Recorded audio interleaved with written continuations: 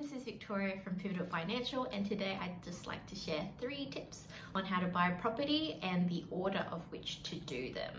Super important that you do it in order, and this is just a quick general info sort of video. If you're looking for specific advice, please feel free to let me know. You can ask via email, message, phone, whatever's easiest for you, and I'd be more than happy to help. Tip number 1, that is to check your borrowing capacity. The equation that I like to use is purchase price equals loan plus deposit. So when you figure out what your borrowing capacity is, it takes a little bit less guesswork out of figuring out what purchase price maximum you could buy based on the loan that you can achieve and also the deposit. So I like to give a range as a mortgage broker because lender A will give you something different from lender B, whether it be higher or lower.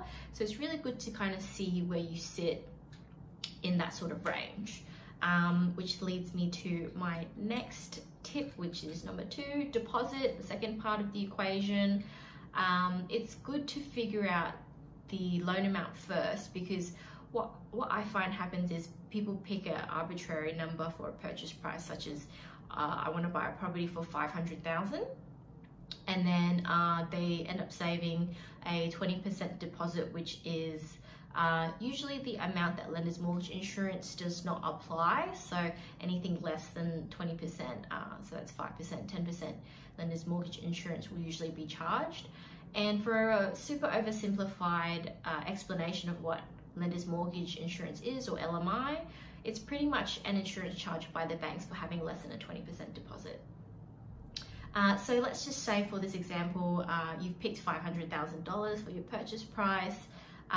You saved 20% deposit, which is $100,000. So you know you need $400,000 loan to complete the purchase. So what happens is you could go to a bank and you know you need $400,000, but they end up giving you $350,000.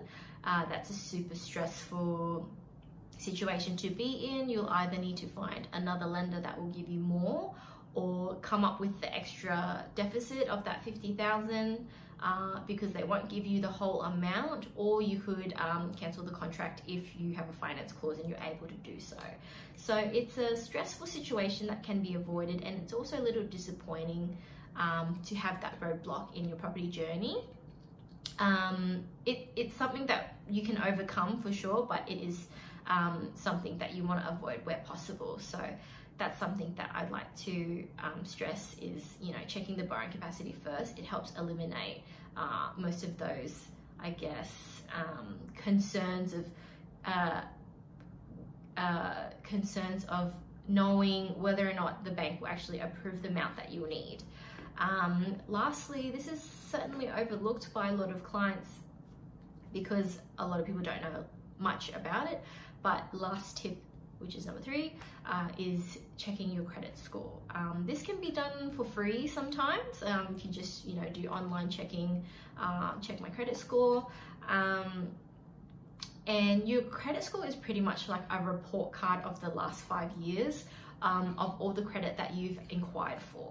So that's personal loans, credit cards, home loans, car loans, and sometimes, even those Afterpay, OpenPay, ZipPay, you have to be careful of those. Sometimes they can go in your credit report as well and affect your score, because what happens is every time you inquire for finance or credit, your score goes down.